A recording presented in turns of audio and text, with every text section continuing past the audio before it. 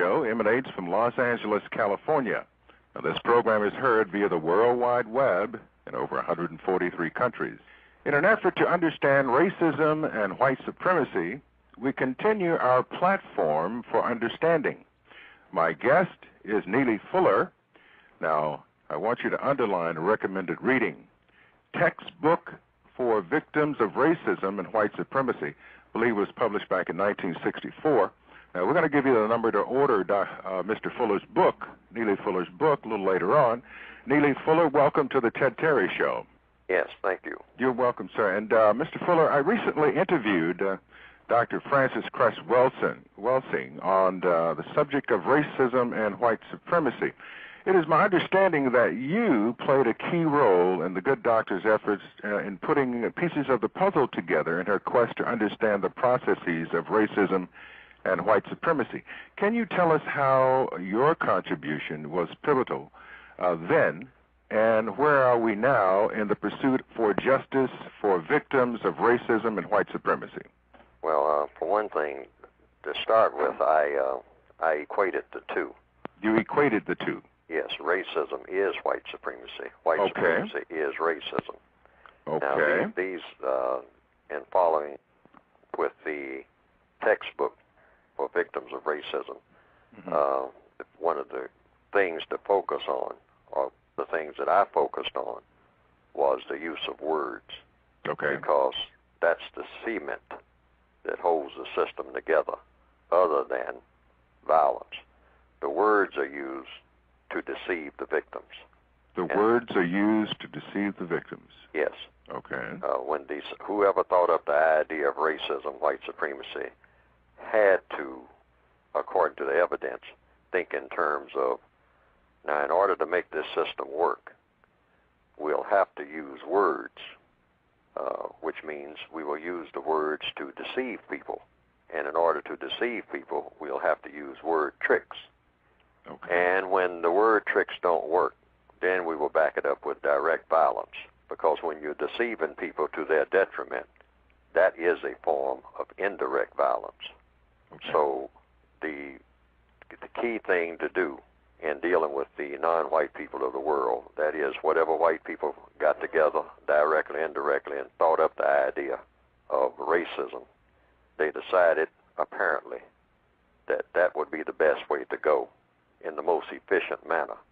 It turned out to be the most powerful idea, political idea, for motivating people and getting people to do things at your bidding than any other idea ever conceived in the minds of people. It turned out to be the most powerful religion on earth, and that is the ideology of racism and or white supremacy, which, here again, they're both the same thing. Racism is white supremacy is racism. There's no other form of racism on the planet. Now, Mr. Fuller, what we'd like to do on the Ted Terry Show is to give you a platform. In other words, I'm the student, you're the teacher, you have the microphone.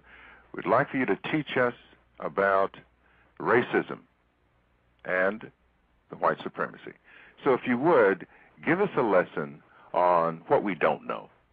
Okay, well, I don't know what it is that people don't know, but I do know that the racists are the smartest people on the planet. The white people, whomever they happen to be, wherever they happen to be, even as we speak, are the smartest and the most powerful people on the planet. Now, what you do in order to come to these conclusions is not follow what Neely Fuller says, not follow what any particular person says. You follow the logic, because one thing that came with the entire universe is a thing called logic. The white supremacists, or the people who thought it up, used a logical process for doing so. That's why it has lasted so long and has become the monumental world problem that most people, including all of the scholars, all of the people in academia, say that they don't have the solution to. Almost everyone comes to the microphone saying, I can talk about it, but I haven't figured out exactly what to do about it. So it's a well put together package. It is as someone recently said, not rocket science. It is harder than rocket science, but yet it is simplistic in basic formula. Explain. Meaning someone just decided that, looking around, presumably, this is based on logic. Someone had to look at the people on the planet and say, now, some of the people are dark and some of the people are light. And the lightest of the people who appear to be lightest, we will call them white people. Now, the dark people, we will call them non-white people. And let's think up an idea. Now, here's what we'll do. We will think up a system based on the Royalist platform, meaning holier than thou. We will carry that forth. The Royalist system is based on some people being better than others. That's the whole idea of royalty. That's why they say that royalty, the king can do no wrong. Kings and queens, they are the people who are the smartest, or the most divine, or the most everything that's supposed to be of the most constructive value. This is how people have come up with the idea of royalty. Now, where the idea of royalty came from, I don't know. Just like I don't know the idea of where racism came from, except the evidence shows that somebody put it in place. Otherwise, it wouldn't be here.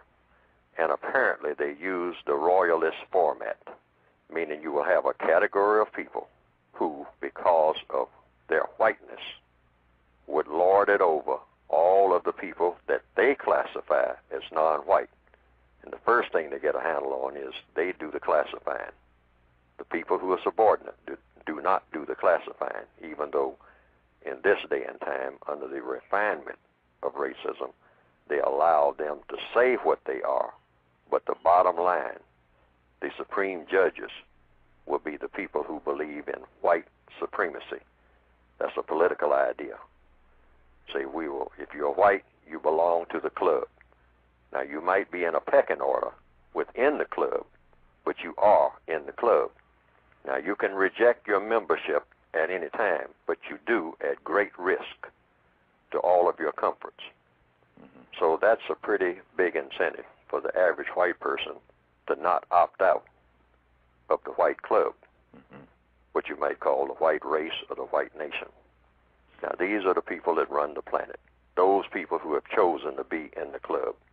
Those who have chosen not to be in the club are not powerful. They immediately lose their power. So you're saying racism is a global system? It's a global system, and it is the white nation, meaning the collective white supremacists, are the only real nation on the planet.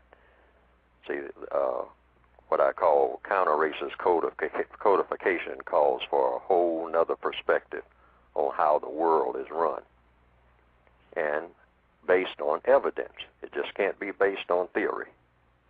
You have to be able to show some substance to what you're saying. That's why I say you follow the logic. Now let's go back so we can give our audience a foundation. You didn't just start out yesterday studying racism and white supremacy. Take us back in time. I understand you were in the Korean War at that time when you was collaborating with Frances Cress Welsing. Is that true? No, I didn't know her until I didn't know her until the late I didn't meet her until the late 1960s. I started 60s, writing. Yes, I mean but you're a veteran of the Korean War. Yes. Yes. And in 1960s you met her. Now let's go forward from there. But your research into the racism and white supremacy, how did you come about that, and some of the things that brought you up until today? Well, people were talking about in the 1950s racial integration and racial segregation. I didn't understand the terms. And even today, the terms do not make sense because there's no way to integrate racism. And there's no way to segregate racism. If you're talking about racial segregation, I don't know who thought up the terms, but they are poor choice of words. The words are very important because if you use the words for vehicles of communications, they don't communicate very much. What is an integrated black person? Say, if you're talking about racial integration, is a black person integrated when he or she is standing 3 feet away from a white person? Or is it 7 feet? Or is it 30 yards? Or is it 50 miles? Or is it 2 inches? I mean, what qualifies you to be an integrated black person? When are you integrated? How can you quantify it? See, everything is razor sharp in racism, which means you have to define everything that you say. And everything that you say has to make super sense, not just maybe sense. It has to be razor sharp, because something as intricate and as exact and as functional as racism could not exist if it wasn't an exact science, which means the words have to apply. But the words that are thrown out by the white supremacists themselves are designed to confuse the victims. And these are the 2 terms that I first heard, and I was confused. Because I said, you know, if you're talking about racial segregation, meaning black people and white people are not in contact with each other, I never knew a time when that wasn't so. Black people and white people have always been in contact with each other. Otherwise, how could you have a racial system based on slavery? You know, you got to have contact. So what are we talking about here? So we're talking about basically a power relationship. Well, then we should use terms that explain that.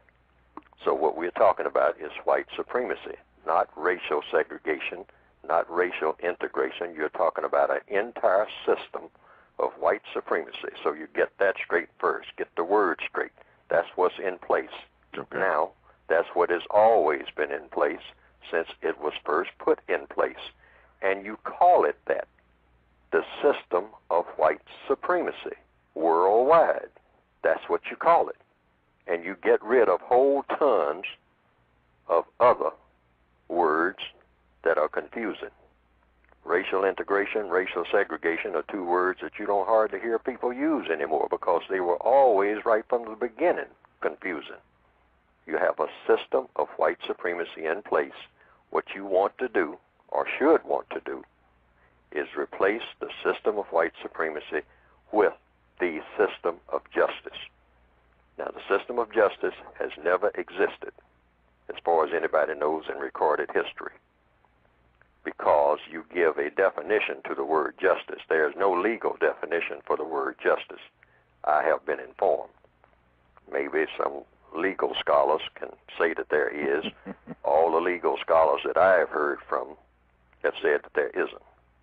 So you give it a compensatory definition. That's when I started writing. That's why I call the work that I've put out the compensatory code, meaning making up for what's missing. What's missing is justice. More than anything else on earth among people is justice, but you have to have a definition that makes sense. So I came up with the initial term back in the 1950s of balance between people. But that doesn't explain anything in detail. Sounds catchy, but it's not in detail. See, it's all in the details. So I came up recently with, I'll say in the last 10 years, with a more elaborate and more detailed definition, and it's in 2 parts. Compensatory definition of justice is as follows: guaranteeing that no person is mistreated. That's part 1. Part 2, guaranteeing that the person that needs help the most gets the most help. Now, that's in all 9 areas of activity. Every minute of every day, you have to guarantee this. It's never been done, because you're talking about 9 areas of activity, and it's in regard to everybody, everywhere, simultaneously. It's never been done. It's just a concept. And that's these areas of activity. I came up with the 9 areas, which I, in a compensatory fashion, made up. And I think they cover just about everything that everyone is doing at any given moment, any time on the planet. And that is economics. You're engaging in economics, education, entertainment, labor, law, politics, religion, sex, and war. Now, all of these areas are interactive, meaning what you do in the area of religion affects what you do in the area of law. What you do in the area of law affects what you do in the area of politics. What you do in the area of politics affects what you do in the area of sex, or education, or economics, and on and on and on. These are just labels for what people do, because everything in the universe comes down to saying and doing. Now, when I started writing what I call the compensatory counter-racist code, I kept that in mind, that out of 10 million things to do in any given situation, every person on the planet should try to do the best possible thing that anybody can ever do in that same situation. I just threw out a number there, 10 million. I think that's broad enough. You just threw them out. Yes. Now, that's the doing part. Okay. Now, in the saying part, out of 10 million things to say in any given situation, on the job, anything else, a person should want to say the best possible thing that anybody can ever say of those 10 million things. And if a person just goes into every situation with that in mind, it gives that person focus, which is what the white supremacists never want their victims to have. This is why black people, even today, are some of the most confused, if not the most confused people on earth, because the system of racism is designed to keep them endlessly confused. They might be animated. They might be jumping up and down and going here and going there and doing this and doing that, but no focus, maximum confusion. That is tailor-made for people who are orchestrated or who have a code for getting and keeping power. You keep your victims, first of all, confused. Now, having said that, let me give an illustration. 10 people in a room.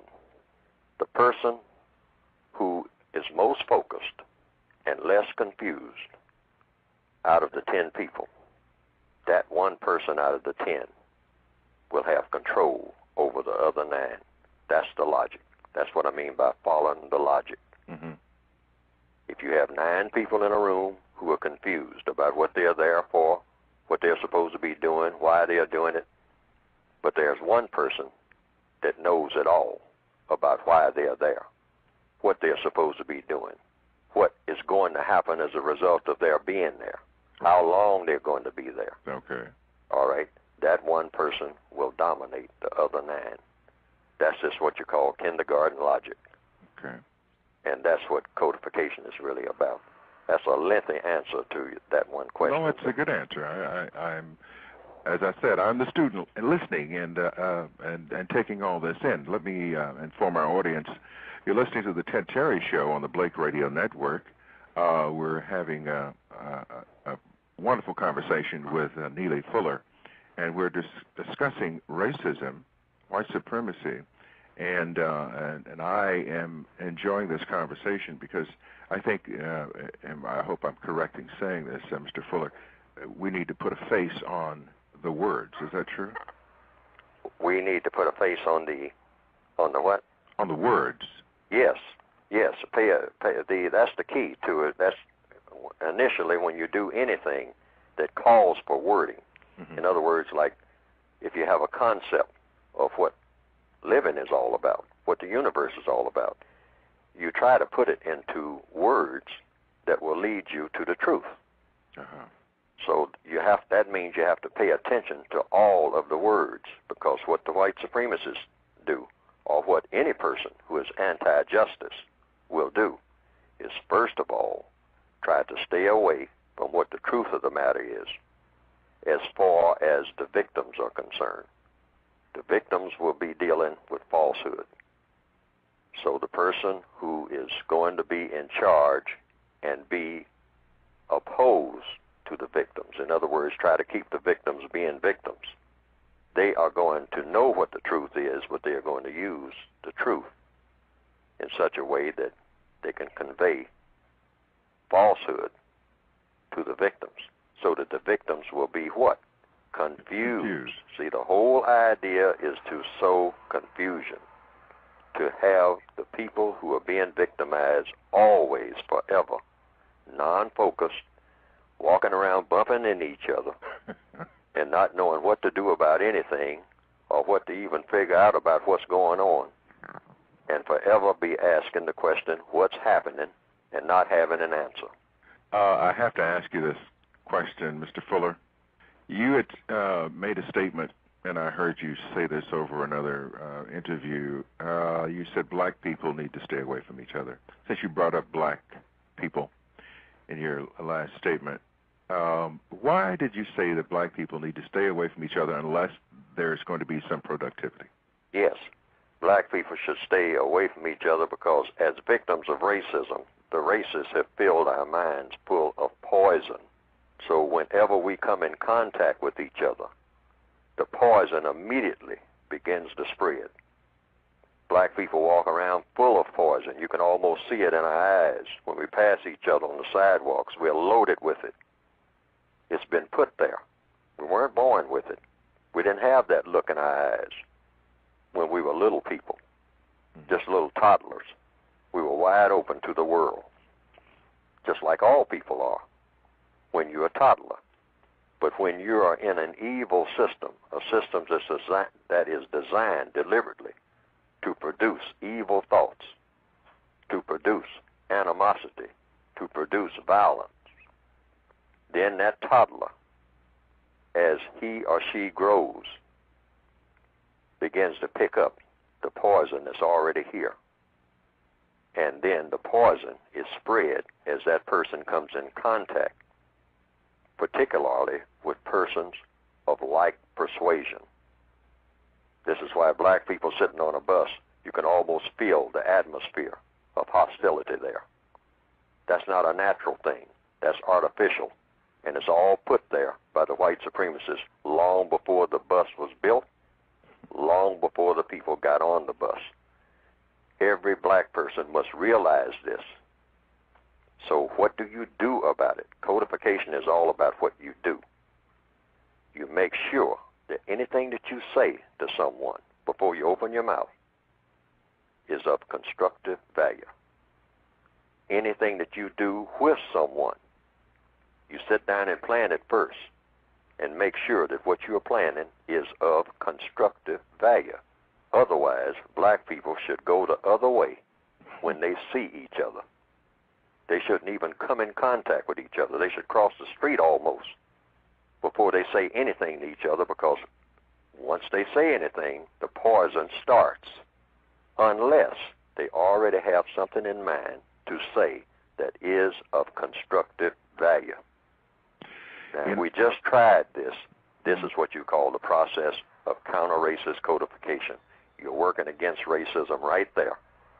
But see, black people just cannot continue to do like they're doing, and that is wait until they make contact and then try to figure out what to say and what to do, and it comes out all messed up right from the jump, as we well know from experience. We should have learned that by now. So we should agree that we avoid each other. Avoid each other like we are carrying SARS. That's what I was going to say, put it in the terms of that we're carrying viruses. Yes. Yes. There is such a virus as, social viruses that we send, messages that we send with eye contact, with everything. This is why you'll find a black person who will gun down someone with a 9mm in a line in a grocery store about nothing but a look. Mm-hmm. We're so full of poison, we're loaded with it. So if we back off from each other, avoid each other, and say, now I'm not going to say anything to this person that I see coming a block away unless it's something constructive. Otherwise, I'm going to avoid eye contact and every other kind of contact. Well, see, now, there is a governor on black people where that poison doesn't take place, and that is when that same black people, two black people coming down the street, they will start building up poison for each other a block away. But when they come in contact with white people, the poison is nullified because they know that white people can put a hurting on them. They know what power really is. Unless, of course, they happen to corner some white person off somewhere in an alley or something. But black people don't have that automatic poison rising to the surface because the poison hasn't been put there for them to have that kind of animosity toward white people. Now, that's not to say that it should be there, but the poison shouldn't be there at all. Black people should be like Mr. Rogers when it comes to interacting with each other. Is this subconscious that we have this poison in us and that are not aware of it? And I know that the answer to the question, but I have to pose the question to you. We're not only aware of it, we have come to glorify it. Black people wake up in the morning thinking about how we can spread poison among each other.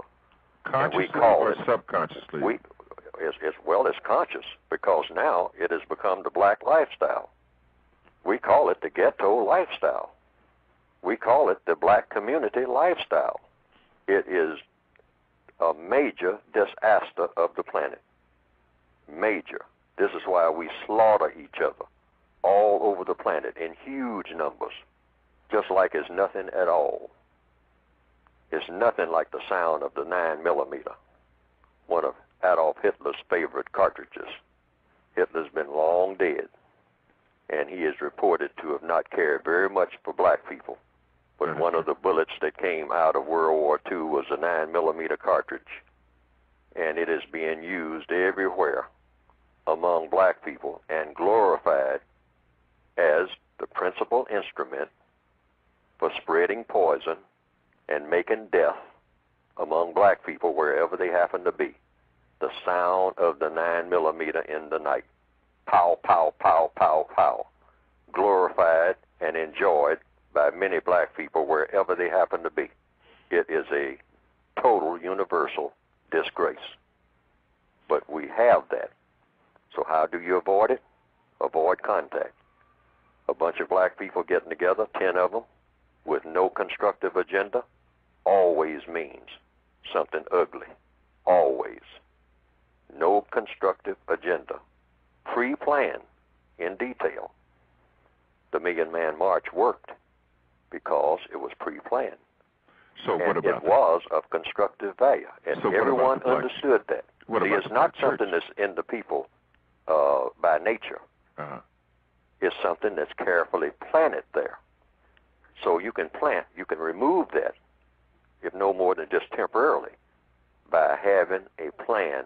Say now, when everyone does this, when we all come together, the agenda is as follows. Everyone will deport themselves with decorum. There will be no throwing down of trash. And if you happen to throw some down or see some that's been thrown down, pick it up and put it in a receptacle. Now see, this is a pre-plan.